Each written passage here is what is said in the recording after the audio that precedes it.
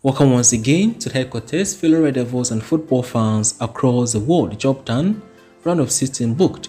Thanks to goals from Cristiano Ronaldo and Sancho at the night, Carrick led the boys to Spain and made them do whatever they wanted.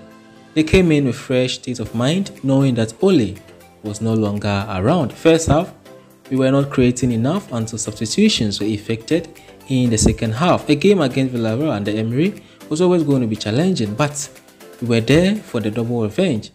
Sancho got his full 90 minutes under his belt. This is one thing he barely had under Ole. Predictably, he could have been hooked off in the first half to further dent his confidence. Carrick had faith in him and gave him the entire 90 minutes. And surely he delivered. This is where great things start. First goal for Sancho in United colours, a well-deserving goal and hopefully more to come. Ronaldo no worse. He does this over and over, and so it wasn't surprising at all.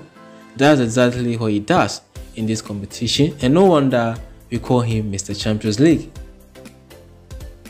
For just the third time in 18 matches, United managed a clean sheet. Props to the backline, especially David De Gea. This man has been our pillar for years, having receded to low spirit in the previous season. The Spaniard is proving to us that indeed he is truly back to his best. Without his effort, we could be telling a different story today. Fellow Red Devils, the job is done. We've already qualified to the knockout stages, and if we get the right manager to take over this star-studded squad, trust me, we can make a statement in Europe. On Sunday, we play a difficult fixture against Chelsea in the EPL, but at least it's a bit of confidence boost after the triumph in Spain.